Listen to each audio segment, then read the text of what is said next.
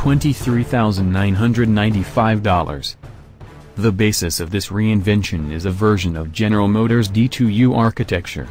While it is similar to the underpinnings of the 2016 Buick Envision, GM engineers said the Buick platform was finished first, and they decided to go in a different direction for the Equinox, and presumably the revamped GMC Terrain, which means the Buick and Chevrolet models have a fairly low percentage of shared parts.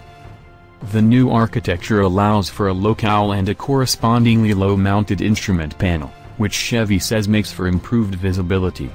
A new denim-style seat fabric claims high durability while allowing aging boomer peaceniks to live out their unfulfilled AMC Gremlin Levi's edition fantasies. Transporting cargo becomes a tad easier, too, thanks to forward-tilting rear seat bottoms that allow for a flat floor when the backrests are folded.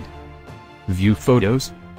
The styling embraces the latest bow-tie design ethos as seen on the Cruze, the Malibu, and the Volt. The new Equinox features chrome trim on all models, standard projector beam headlamps, and LED daytime running lights.